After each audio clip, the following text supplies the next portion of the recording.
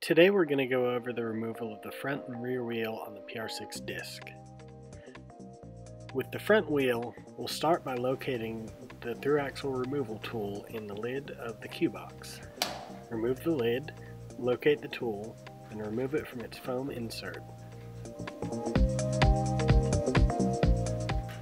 You'll then start by inserting the 6mm Allen key tool into the non-drive side of the through axle, unthreading the through axle and removing it from the fork. This is how you free the wheel. Let's see how long it takes to remove the wheel in total.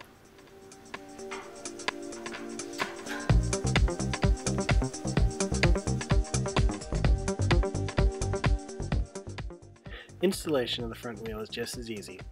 Line up the front disc rotor with the disc caliper, then insert the wheel between the fork dropouts. Insert the through axle and thread it back in, ensuring you're tightening it down to the 10 Newton meters.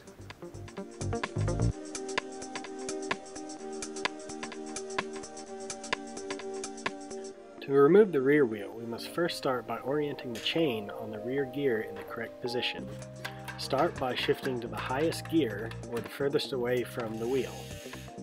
Once you're in this position, take your 6mm Allen tool and remove the through axle from the non-drive side of the frame. Next, you'll need to orient the derailleur cage to get the wheel out like you would on a vertical dropout.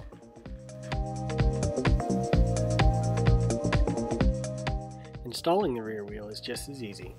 First, orient your derailleur cage and place your chain on the highest gear or furthest away from the wheel. Then, insert the wheel between the rear dropouts and insert your through axle. Then tighten your through axle down to the specified 10 Newton meters and you're done.